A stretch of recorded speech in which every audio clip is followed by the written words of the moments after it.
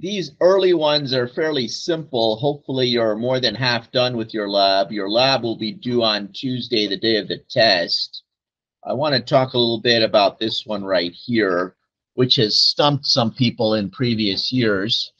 And I have a few questions I'd like to ask, and I'd like you to discuss with your partner the answers to these questions.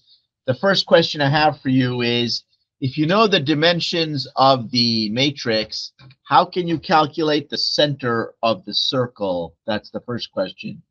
The second question I need to ask is, if I have two coordinates on a coordinate plane, XY coordinates, how can I figure out what the distance is between those 2 points? How do I do that? Think back to your algebra classes. And second, what I need to know is, what is the mathematical definition of a circle?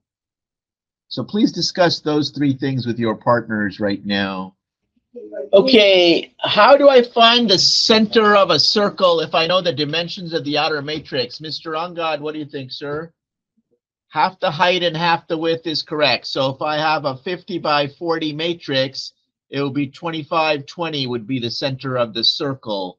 Next, forgetting about the circle for a second, if I have 2 points on a grid, XY grid, or RC grid, doesn't really matter, how do I calculate the distance between those 2 points? We use the distance formula from algebra, and if the points are x1, y1, and x2, y2, can you quote me the distance formula, Tamara?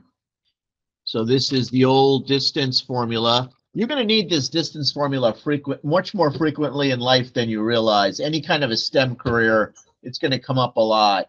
Okay, so that is the distance formula right there. And you're going to use that. Why are you going to use that? See if you can figure out why you would need the distance formula. If I give you a radius here of some number, how is the distance formula going to determine which pixels are on and which pixels are off? Imagine you're in a loop and you're evaluating every single point in this 2-dimensional grid, and you're trying to make a yes-no decision on that point. Should I turn the pixel on or should I turn the pixel off? Here, the pixels that are turned on are in green, and the pixels that are turned off are in yellow. And what I want to know is, as I start to parse this 2-dimensional array from left to right, from top to bottom in my nested loop, how am I going to know which pixels to turn on and which pixels to turn off? Here's what you're given. You're given the dimensions of the matrix.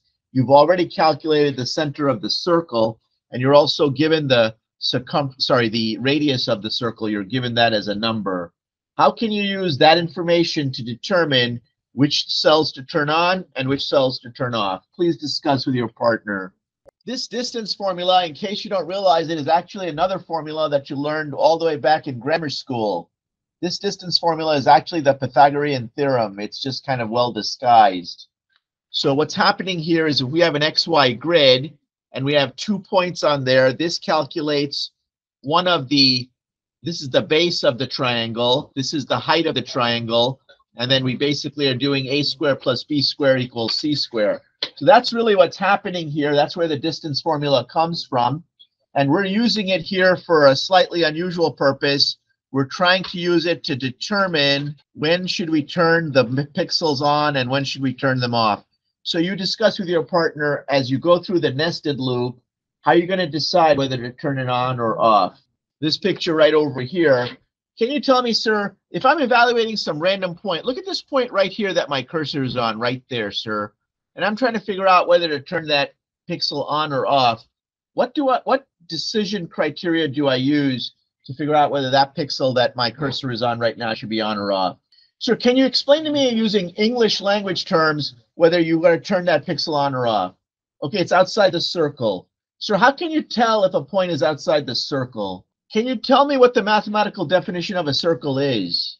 I'll give you a hint, sir. It involves the word locus. Mr. Sneed, sir, look at where my point is on my diagram here. I've got this point right here, and Mr. Baker has already explained to us that we need to turn that point on because it's outside the circle.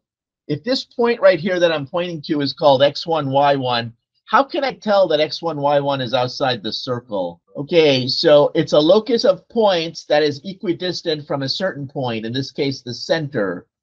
So these points over here on the edge of the circle, right here, are all a radius distance r from the center. So how can we tell if a particular point is going to be inside the circle or outside the circle?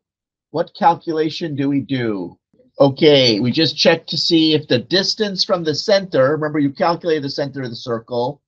If we check that distance, if the center point is xc r yc, then we just use this simple formula, and we use the distance formula to calculate how far is the point from the center of the circle. And if this d value is greater than the r value, we know we need to turn the point on.